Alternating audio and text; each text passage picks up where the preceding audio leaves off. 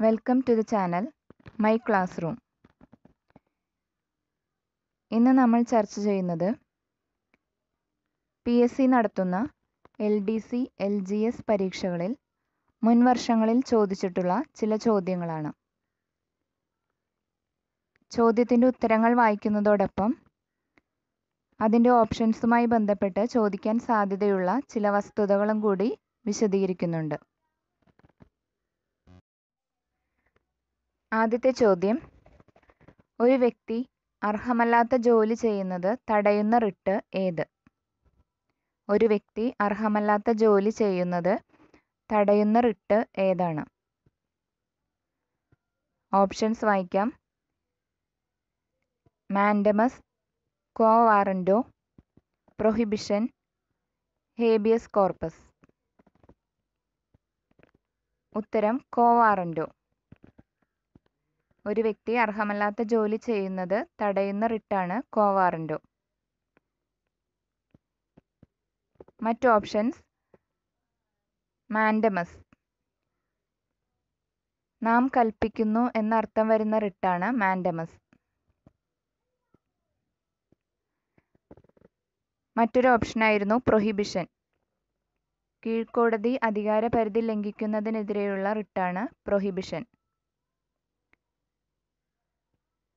അടുത്തത് habeas corpus, അന്യായമായി തടവിലാക്കപ്പെട്ട വ്യക്തിയെ വിടുവിക്കാൻ ഉപയോഗിക്കുന്ന റിട്ടാണ് ഹേബിയസ് കോർപ്പസ്.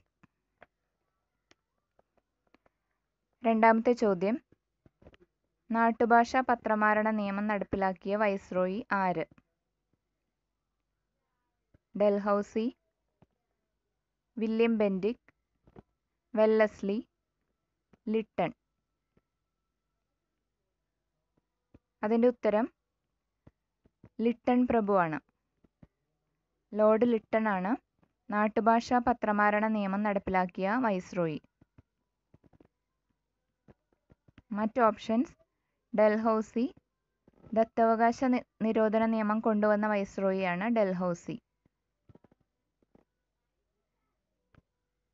അടുത്തത് വില്യം ബെൻഡിക്, സതി നിർത്തലാക്കിയതും ഇംഗ്ലീഷ് വിദ്യാഭ്യാസം നടപ്പിലാക്കിയതും വില്യം ബെൻഡിക് ആണ്. 1829 ലോർഡ് വില്യം ബെൻഡിക് സതി നിർത്തലാക്കിയത്. അടുത്ത ഓപ്ഷനാണ് വെല്ലസ്ലി.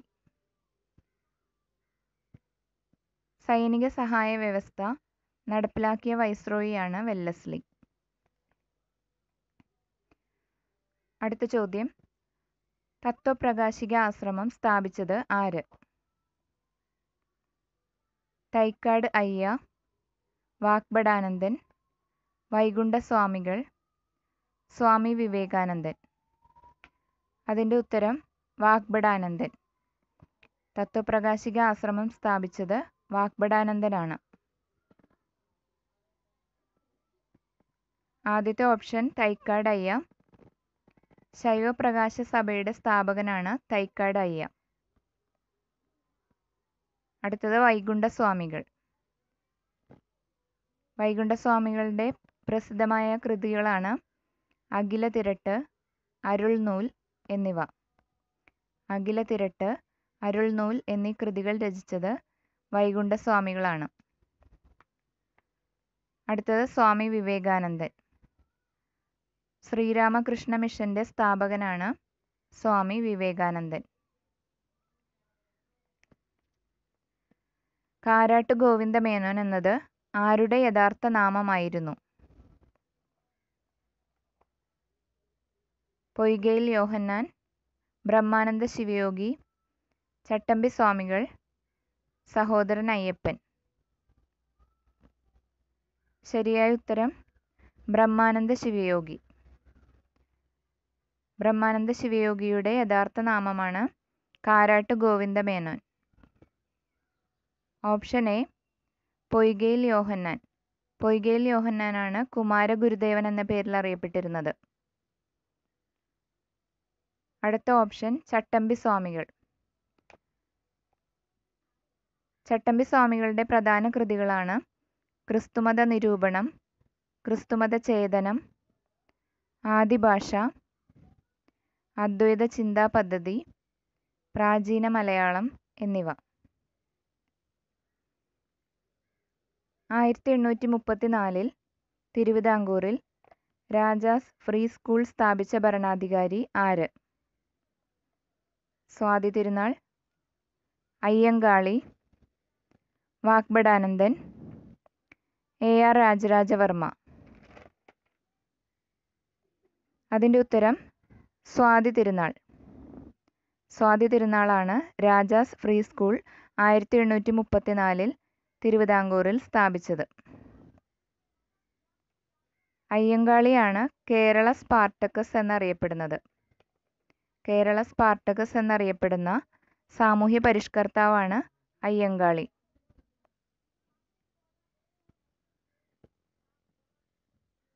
ജ്ഞാനപാഠശാല സ്ഥാപിച്ചത് വാഗ്ഭടാനന്ദനാണ്. അടുത്തത് AR രാജരാജവർമ്മയാണ് കേരള പാണിനി എന്നറിയപ്പെടുന്നത്. അടുത്ത ചോദ്യം, വ്യാഴവട്ട സ്മരണകൾ എന്ന ആത്മകഥ ആരെഴുതിയതാണ്? വ്യാഴവട്ട സ്മരണകൾ.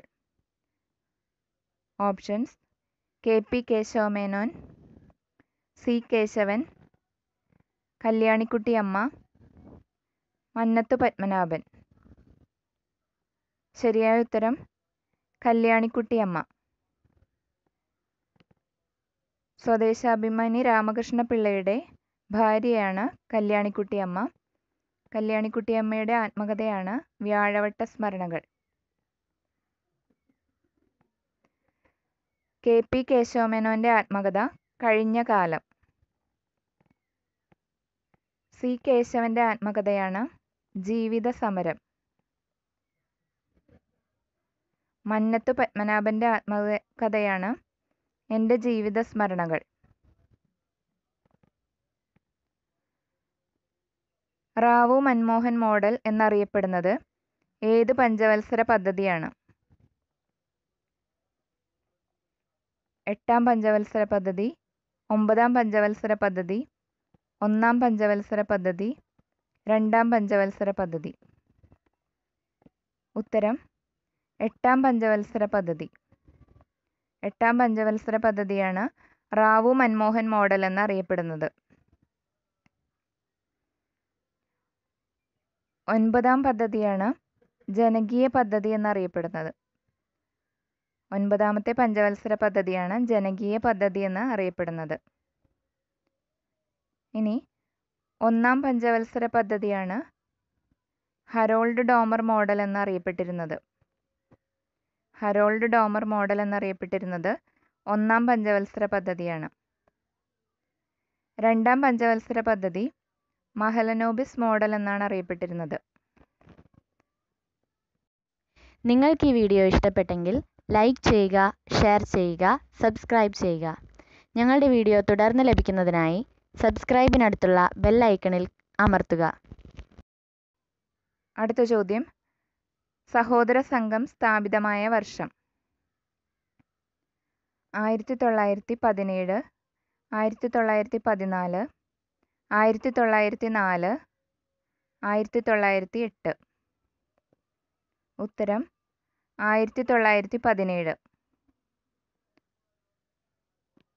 1914 NSS നായർ സർവീസ് സൊസൈറ്റി സ്ഥാപിതമായത്. 1904 SNDPയുടെ മുഖപത്രമായ വിവേകോദയം സ്ഥാപിതമായത്.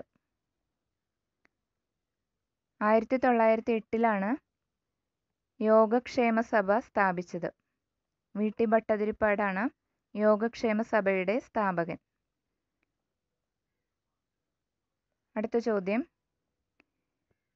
ഇന്ത്യൻ നാഷണൽ കോൺഗ്രസിൻ്റെ പ്രസിഡന്റായ ആദ്യ വിദേശി ആര്? WC Banerjee, George Yule, William വെഡർബൻ, Badruddin Tyabji.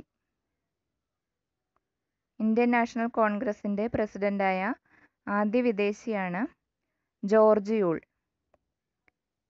1888 Allahabad സമ്മേളനത്തിലാണ് ഇദ്ദേഹം INC-യുടെ പ്രസിഡൻ്റായത്. മറ്റ് ഓപ്ഷൻസ്: WC ബാനർജി. INC-യുടെ ആദ്യത്തെ പ്രസിഡൻ്റാണ് WC ബാനർജി. വില്യം വെഡർബൻ ആണ് INC പ്രസിഡൻ്റായ രണ്ടാമത്തെ വിദേശി. ബദ്രുദ്ദീൻ തിയാബ്ജി INC-യുടെ ആദ്യത്തെ മുസ്ലിം പ്രസിഡൻ്റാണ്. അടുത്ത ചോദ്യം: സ്വാതന്ത്ര്യം ലഭിച്ചതിന് ശേഷം കേരളത്തിൽ തൊട്ടുകൂടായ്മയ്ക്കെതിരെ നടന്ന ആദ്യത്തെ സമരം ഏത്? മൊറാഴ സമരം, പാലിയം സത്യാഗ്രഹം, പുന്നപ്ര വയലാർ സമരം, കുട്ടൻകുളം സമരം. സ്വാതന്ത്ര്യം ലഭിച്ചതിന് ശേഷം കേരളത്തിൽ തൊട്ടുകൂടായ്മയ്ക്കെതിരെ നടന്ന ആദ്യത്തെ സമരമാണ് പാലിയം സത്യാഗ്രഹം. 1947 പാലിയം സത്യാഗ്രഹം. അടുത്ത ഓപ്ഷൻ മൊറാഴ സമരം. മൊറാഴ സമരം നടന്നത് ഏത് വർഷമാണെന്നാണ് ചോദിക്കാറുള്ളത്. 1940 കണ്ണൂർ ജില്ലയിലാണ് മൊറാഴ സമരം നടന്നത്. അടുത്തത് പുന്നപ്ര വയലാർ സമരം. പുന്നപ്ര വയലാർ സമരം നടന്ന വർഷം 1946 ആണ്. അടുത്തത് കുട്ടൻകുളം സമരം. കുട്ടൻകുളം സമരവും 1946 തന്നെയാണ്. ഇരിങ്ങാലക്കുടയിലാണ് നടന്നത്. കുട്ടൻകുളം സമരം നടന്ന സ്ഥലം ഇരിങ്ങാലക്കുട. ഇരിങ്ങാലക്കുടയിലെ കൂടൽമാണിക്യ ക്ഷേത്രത്തിന് മുൻവശത്തുള്ള നടപ്പാതയിലൂടെ അവർണർക്ക് നടക്കാനുള്ള സ്വാതന്ത്ര്യത്തിന് വേണ്ടിയുള്ള സമരമായിരുന്നു കുട്ടൻകുളം സമരം. ഇത്രയുമാണ് ഇന്നത്തെ ചോദ്യങ്ങൾ. അടുത്ത വീഡിയോയിൽ കാണാം. Thank you.